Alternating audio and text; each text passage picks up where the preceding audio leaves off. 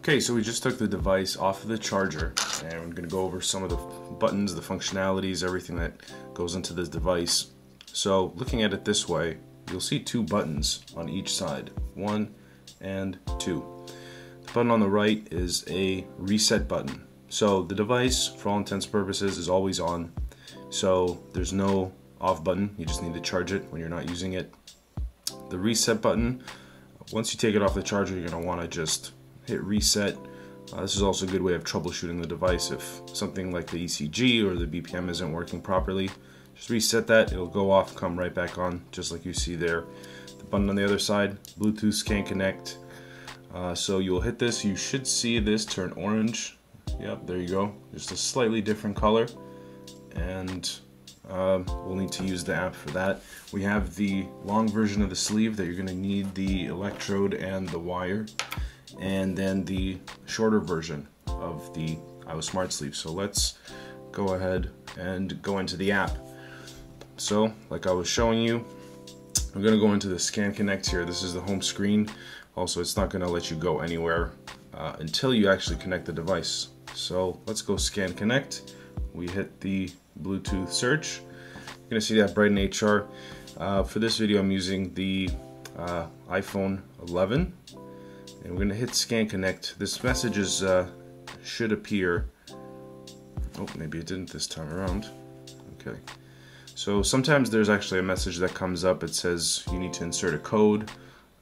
Just hit proceed. Let's see if this will do it again. I just forgot to show you that this will turn green once you connect it. So you see it right there. So good to go. Then we go back. And now we are going to put on the sleeve. So I'm going to use the long version of the sleeve for this first demo.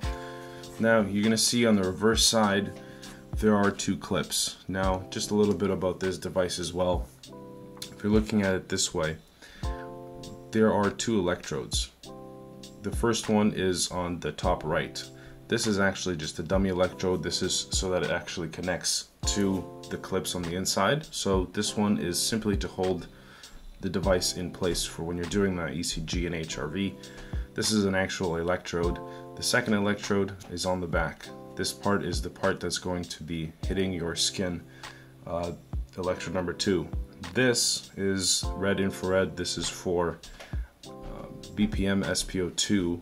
So just to show you an example, if you go into the quick scan, once you hit start, that'll start going. And if I if I have the sleeve in, it's going to show me some numbers. I'll show you that in a bit, but the most important part is to get the placement of this device inside your sleeve.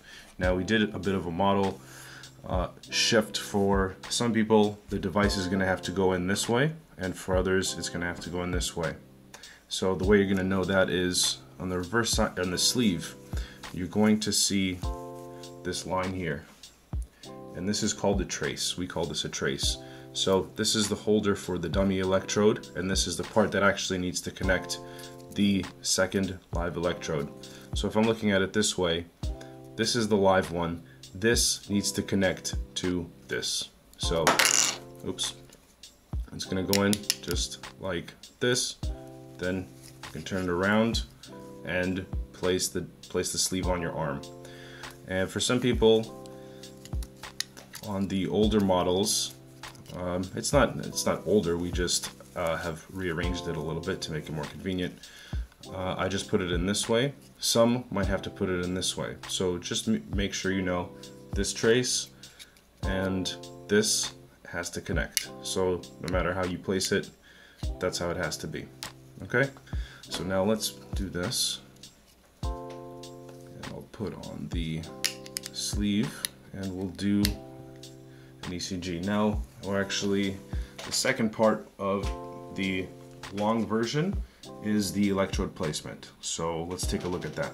So now for probably the easiest part of this tutorial is going to be the electrode placement. And we have Ivan here to demonstrate. Sorry I had to do this to you, buddy, but he's here under his own volition, don't worry.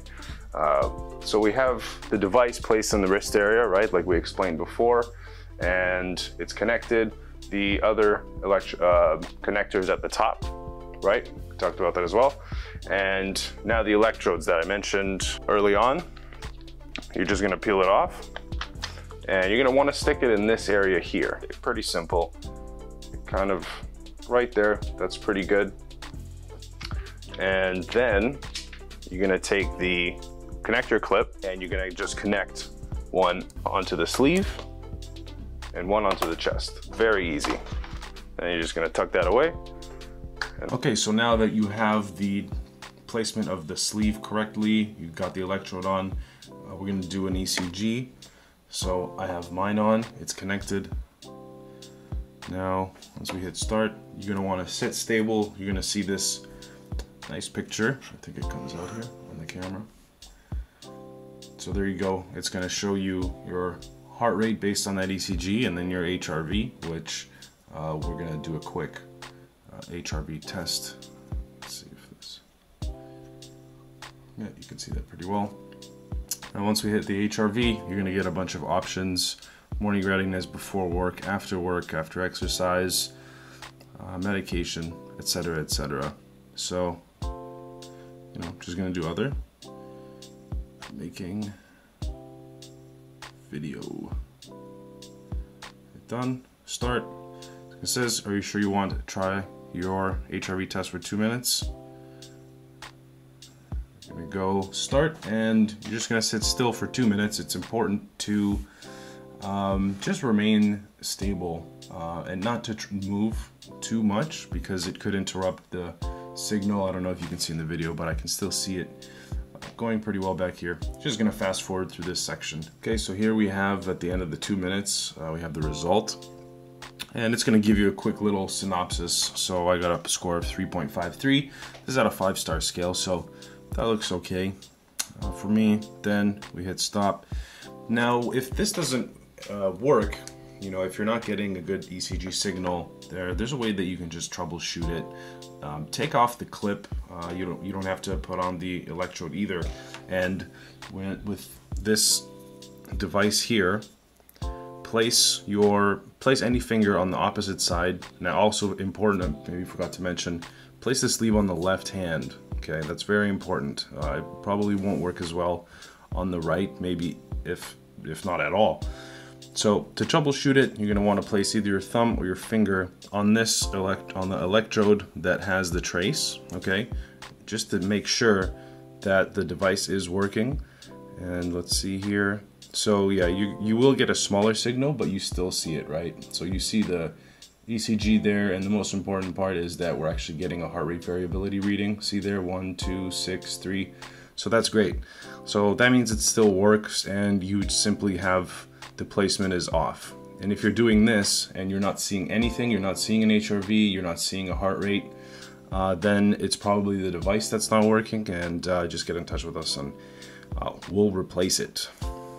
So now, same thing with most of the other modes, pretty self-explanatory, very simple. This is the quick scan. You're gonna see your SpO2 and your BPM. You just hit start. Sometimes depends honestly on the person. Sometimes it may take a while to get these readings, but just wait for a little bit and it should pop up. There's the BPM, the SpO2. Sometimes you might need some movement for, oh, there we go. Okay, so it all works there pretty well. That's a quick scan. This stuff doesn't save, doesn't really store this data, but the other part it does. And when I say store data, we have a dashboard that you can view everything, and this is just a quick scan. Like it says, this is the activity mode. So this is good for workouts. Once you hit start, you're gonna have running, cycling, walking, working out. On our Android version, we have actually work shift as well for, you know, different applications, and we're always adding activities here. So oh, sorry, I had to select the activity. So let's do some gardening. So you hit start, and I got that right away. Just wait for the BPM. The timer is gonna start, and you can just turn it off. You know, you can turn it off, go do your thing. You don't have to have this open. Once I hit stop, the activity will show up in the home screen. Now, same thing for the sleep analysis. You will simply hit start. I would have to do a separate video where I fast forward through this, but you would hit start and simply put it away. That's it. So those are all the functions.